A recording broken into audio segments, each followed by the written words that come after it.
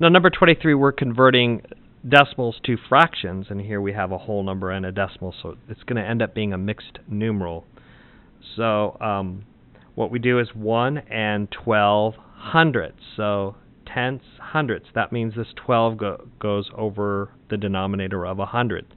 Tenths, hundredths. So it's 1 and 12 hundredths. 1 and 12 hundredths. Now they want you to write this in the simplest terms, so this is going to be, we have to simplify 12 hundredths.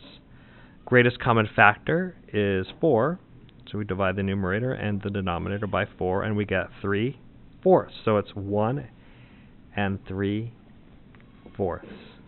Number 23.